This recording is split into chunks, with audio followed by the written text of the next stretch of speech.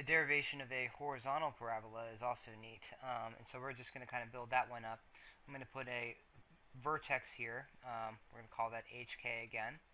And I'm going to put a focus here with a distance of C, and then a directrix as a dotted line. I'll put it in a different color down here with a distance of C here.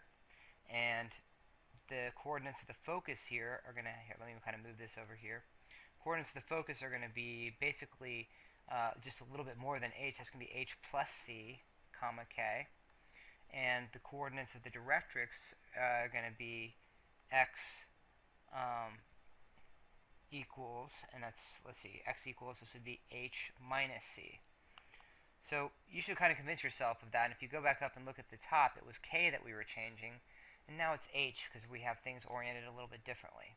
So that's going to give us an equation for what this is going to be. Now, just like before, I'm going to pick an arbitrary xy point on here.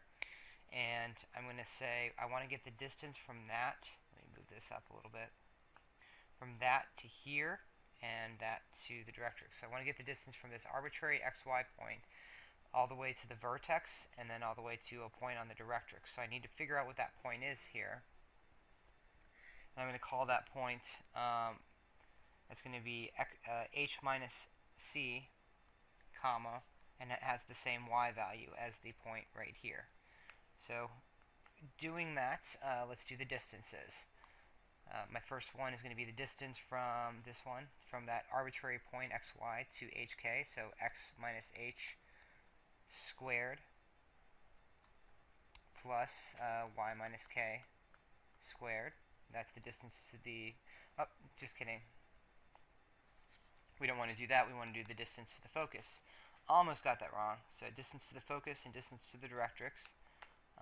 So I'm going to do that in darker color. So distance to the focus, that one, is going to be, let's erase this. It's going to be x minus h plus c squared plus, and then y minus k squared. And that's going to be equal to, and then let's do this distance here, x minus parentheses h minus c squared plus y minus y squared. So very similar to the one we just did up above. So if I work this out and start working it out, I'm going to square this left side, so I get x squared minus 2 times x times h plus c. Then plus, I'm going to have h plus c squared.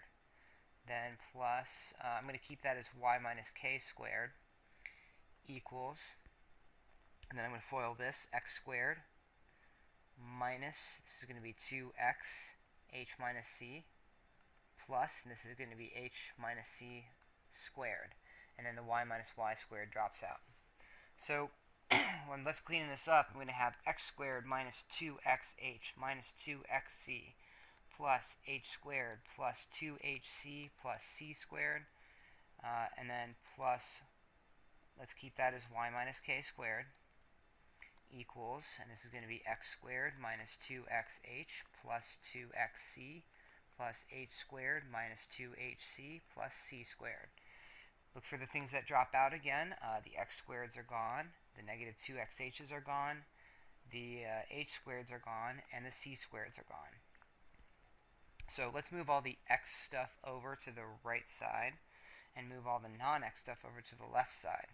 So if I move this over, I'm going to have 4hc.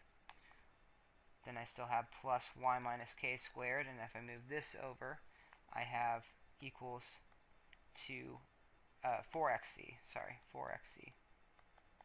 Divide through by a 4c, 4c, 4c, and then that's going to cancel, and, oops,